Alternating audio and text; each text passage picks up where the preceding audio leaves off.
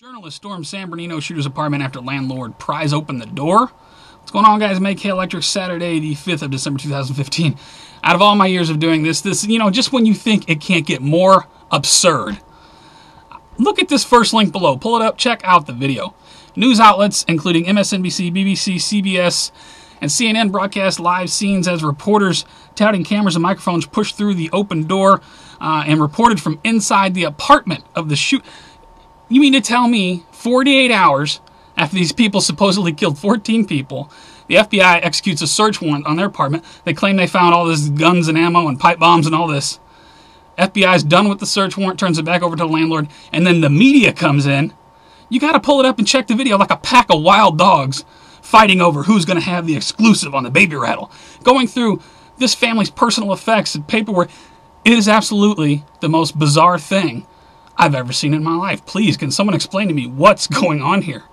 How is it not still a crime scene? Because there's still many pieces of the puzzle they're putting together. I think they already have the picture, but you know what I mean, the official story. And journalists are ransacking the apartment? I'll put the first link with the story, second link back up from LiveLeak inside the home of the terrorist killer and his wife. Check out the video. I don't know what the hell we're looking at. Husband-wife team Syed, Farook, identified in San Bernardino killings. This is an article in case you don't know what's going on in California. You probably don't need that link. San Bernardino mass shooter had Islamic State ties. She pledged allegiance to the ISIS leader. Again, the official story. I'm just tongue-tied. I don't know where to. I'm just going to give you these links. White House says Obama thinks gun control will deter terrorists. While this attack was going on, as soon as it kicked off, you got Obama, we need gun control. And then you got like Hillary Clinton and Diane Frankenstein and everybody tweeting out stuff. I can't believe this has happened again. How much is going to be enough? And now Barack Obama seems to think gun control will deter terrorists. What? That from the Weekly Standard. Obama speaking in Paris. He says mass shootings don't happen in other countries. Didn't we just have one in Paris? You know, and he's right to some effect, because over in other countries you got people strapping on suicide vests, blowing people up that way. He is delusional. Mass killings don't happen. WND, ISIS, we're sending sleeper cells with the refugees. The president who's bringing these people over here, they're saying that they're infected with... Breitbart says Obama won't say the term radical Islam. Something is wrong with him we don't know about. Donald Trump, Breitbart, mainstream article. I agree. Something is wrong with Obama that we don't know about. It's interesting to see that piece in the mainstream. Why do you think it is he won't say radical Islam? Because he is one, you think? U.S. Herald puts this out. College students burned the Derka flag, and Muslims are outraged. Oh, you mad, bro? That come out October 13. But I'm giving you that to go along with the next one. Loretta Lynch vows to prosecute those who use anti-Muslim speech. Anti-Muslim speech will get you you better not say anything bad about the Muslims. You can demonize Christianity all you want, but not the Muslims. No. Put a link to it. Tell me your thoughts. We got WGBH puts this out. Lynch says 72 Department of Homeland Security employees are on the terrorist watch list. You know, Loretta Lynch, while you're busy trying to tell people, hey, don't you insult Islam, can you explain to the class why there's 72 people working for the DHS on a terror watch list? And you don't think all this is an inside job? Truth in media. Look at this. Somebody asked me in one of my recent videos, well, what do you suggest?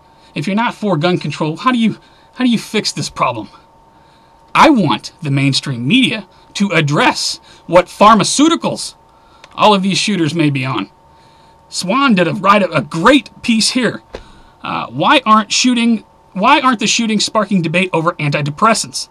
Indeed, why is that? Because as you're watching the media footage and they go to commercial, every other commercial is trying to sell you a pill for this or that. It's not good for business to bring the pharmaceutical industry into this. So, a solution to all this? Antidepressants? Bunches of cases out there talking about how antidepressants has the potential to make the problem a lot worse, not to mention turn the person into a psychopath. Anyway, your thoughts. We got a lot more stuff here. San Bernardino shooting. Man interviewed wearing Masonic hat. Illuminati confirmed. Isn't it amazing? It's not the first time. Right out the gate, the footage, as soon as this thing started, they're interviewing the father of someone inside, supposedly. What do you got on the hat? The G! Pull it up and check it out. The Mason. Do you think that's just an amazing coincidence? It's not the first time we've seen this. What, didn't Trayvon Martin's father, wasn't he a member of the Freemasons? There was another shooting where, I forget which one it was, but the guy's brother or cousin or something wearing the G right there on his lapel. And now we got supposedly one person in the building, his father, just so happens to be wearing the G. This is all, I don't know if anybody died out there, but there's so much strange crap going on with this, you just can't deny it. Young people who question now. Of course, I will be labeled as a radical for bringing all this up, pointing out the G and everything, even though it's right there. Young people who question government or media may be extremists, officials tell parents. Put this one with the last few videos I've done, talking about, look, people, young people who question government or the media may be extremists, officials tell parents. Read that out loud a few more times to yourself and grasp that. The TV would never lie to you. The government would never lie to you. And if you think they are lying to you, you might be an extremist. Of course. One more. If there's just any encouraging news out of all this, Americans bought enough guns on Black Friday to create a new military branch. Bravo! That from bearing arms. Sooner or later, military members, police officers, when you're given those orders, and you will be given those orders at some point to disarm the American people, you're going to have to pick a side. And you're going to be fighting the largest armed army on planet Earth. Just something to think about. Nobody making any threats or anything, but, I realize that the DHS has 20 years of ammunition stored.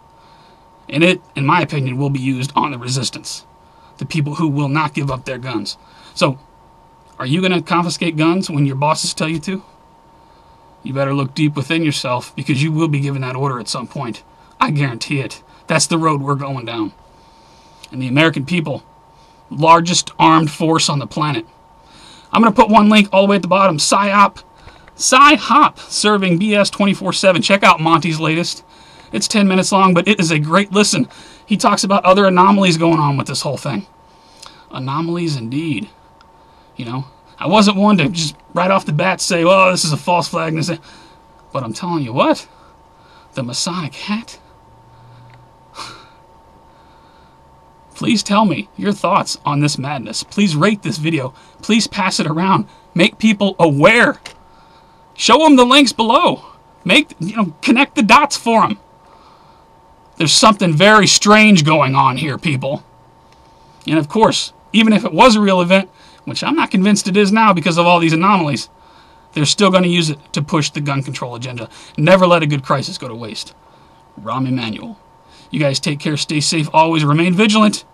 I don't know what's going to happen next, but it is going to be a frickin' roller coaster, that I can guarantee you. I will see you on the next one.